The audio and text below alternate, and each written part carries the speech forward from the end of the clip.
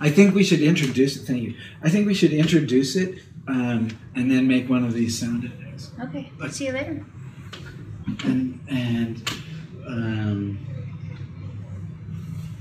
So this is yapping, right?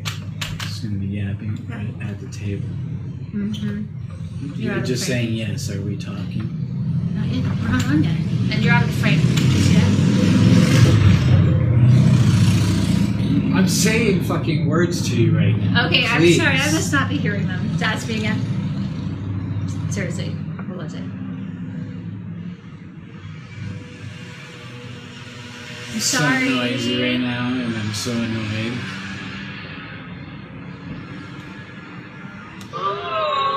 Hell yeah! Isn't that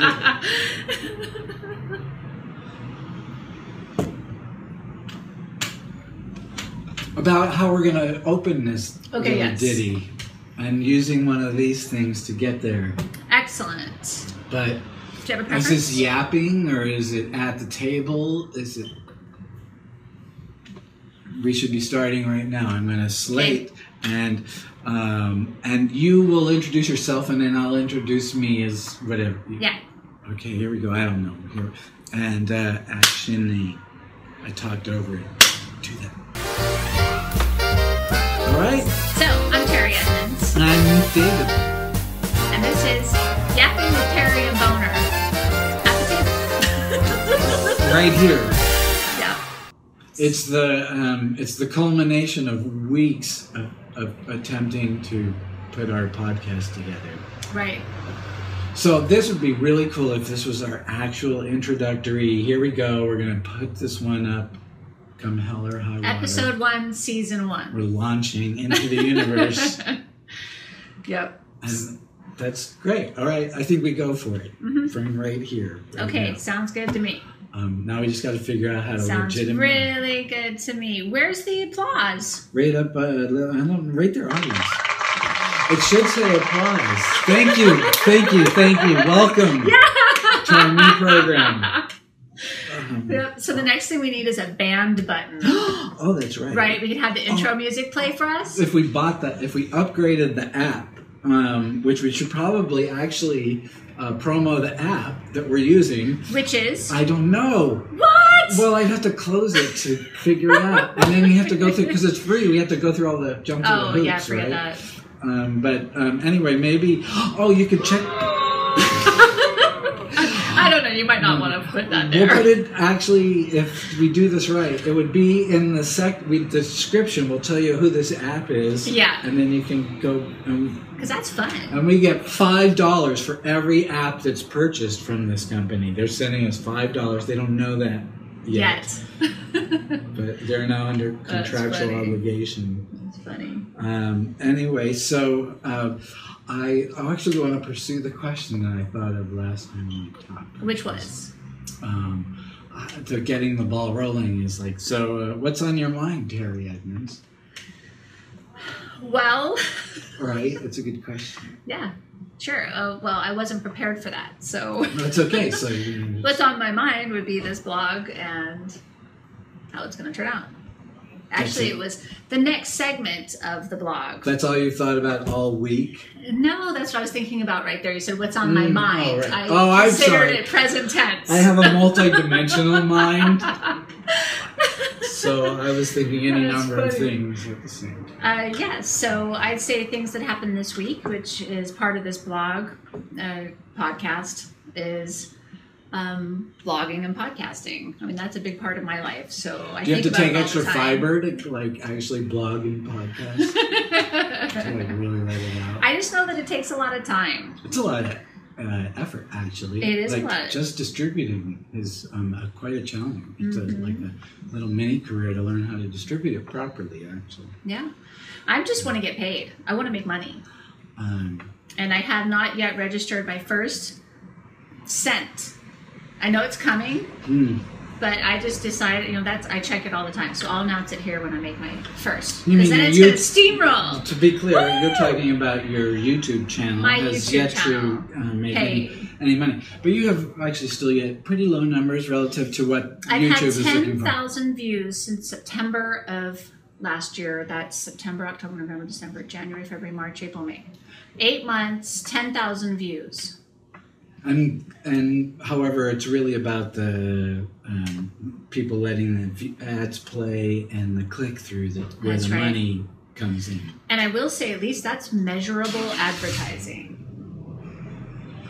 Right. I mean, there's still some statistics there. Now it's just a matter of refining it, right? That's what you've been talking about. I know I have directly marketed to 10,000 people over the last how many months? Whereas if I bought an ad in a newspaper or a magazine or on radio, you don't know. This is repeating. It's always out there. You can say anything about yourself. You can do product placement. You can refresh it. Mm-hmm. Yeah, it's very interesting. So in that sense, it's paying for itself. But you want the magic of the return on I imagine everybody imagines that though, that they get that return, a monetary quickly. Well, you know, my friend Video Joe did, and my other girlfriend, but they came in about 3 years ago, and they are collecting big checks. These checks, I mean, they get paid a lot every single month. So I have 2 witnesses physically that I know that it works. I wonder how quickly they got a return on their, like, I mean, did their first 10,000, did they see how much dollars? It started with like 200. That's what Video Joe will tell his story, that he's... At 200 views, no, making money? No, but his first check was like $200. And then he got something else. When did that come in? After 200,000 views? A year later. I can judge it in time because I know about his time. But that doesn't really... Yeah, right. So it says in 1 year, he was making significant payback. What was his coding to the video? You know, what were the keywords? So how long have you had your channel going? 8 months. And I've looked at the demographics. I've looked at which ones. DIY Birkenstock shoe repair, DIY Allen Edmonds shoes. Both of those have had super high ratings, 5 times the other videos. Why do you think those have really... Well, I think it's shoe repair. That's key. People are putting in shoe repair. And then you just say the shoe. I think that's a guy's brain. What's a guy going to look up if he wants to know? What are they trying to fix? I need to fix this. My Birkenstock. I'm not looking for just any shoe. I want my shoe. Repairing Birkenstocks. Yeah, that's what I do. Right. When I'm searching for something, I'm pretty specific. That's it. Specific about it. Now, when you set up my website, the last website you did for me before we converted it, and we had my YouTube channel. Remember, you put those videos on my YouTube channel. They weren't up there for very long. They had very little views, but I already made 2 pennies. And the thing that I think I contributed to is that all of the ads that played before those videos were the Coco Chanel ad, where it was actually like a little movie, a vignette, a movie. And so I think I watched them. Maybe you should change the name of your show to What Would Coco Do? Ooh, that's sassy. What would Coco do? She would smoke a cigarette for sure. What would Coco do? You could actually get a little slapstick. I think that's an interesting question. Times were different there on YouTube, number one.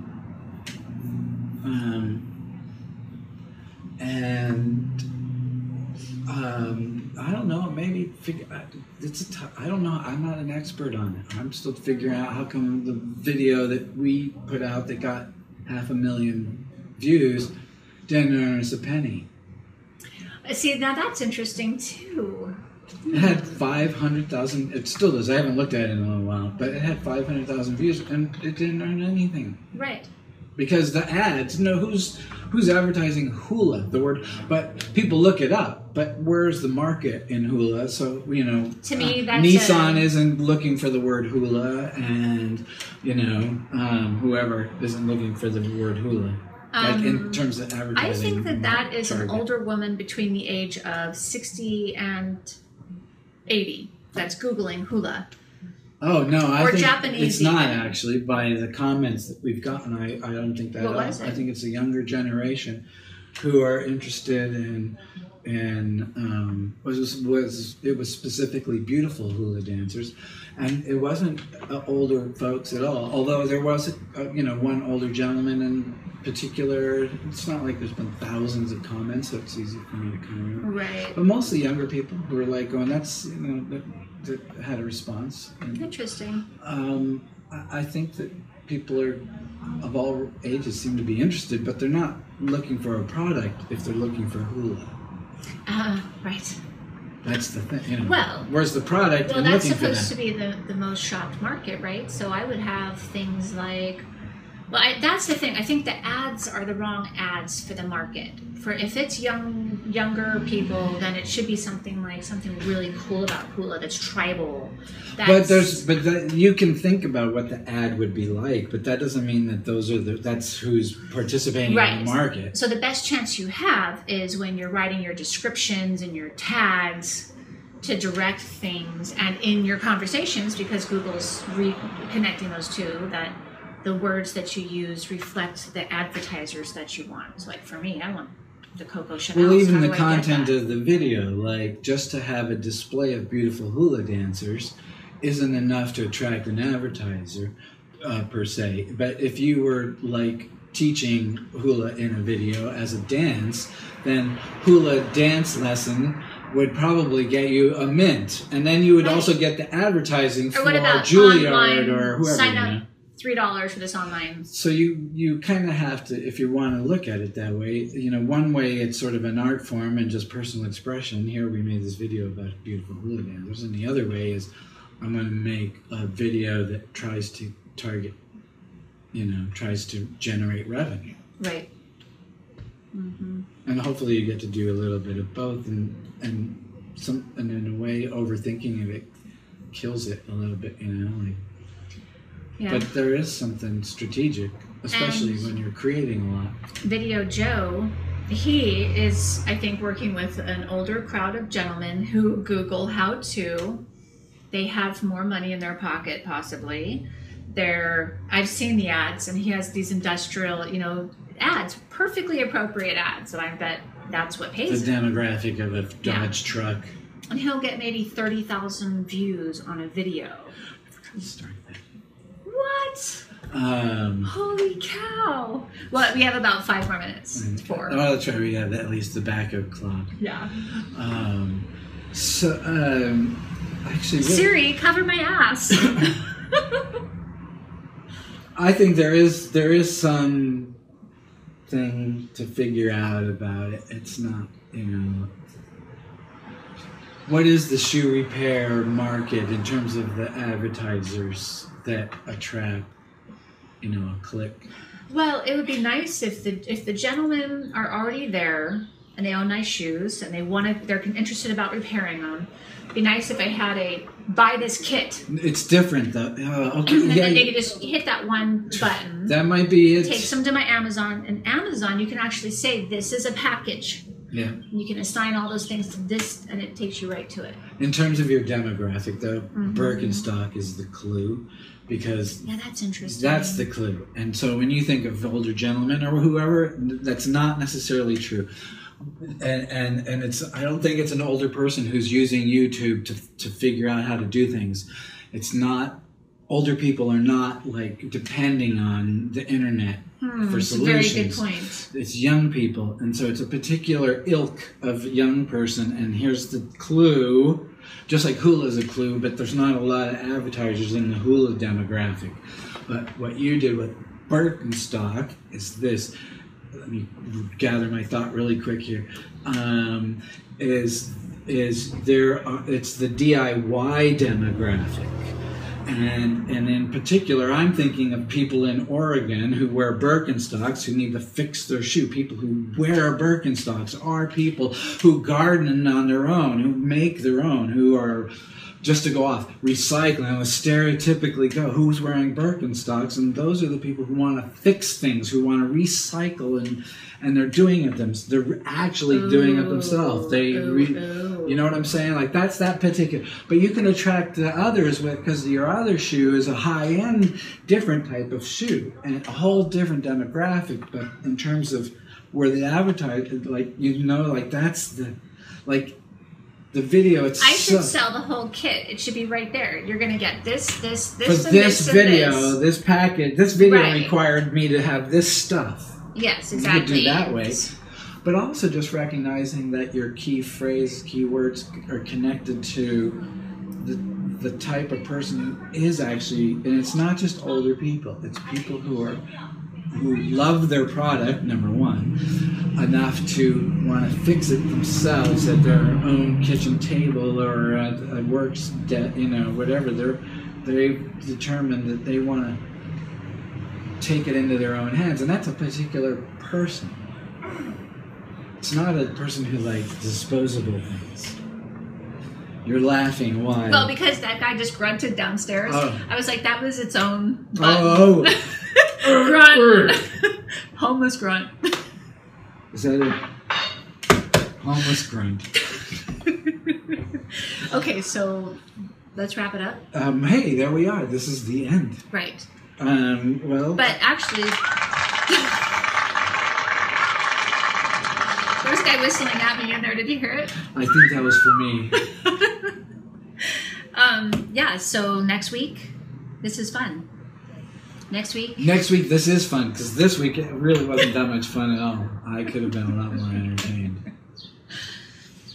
All right.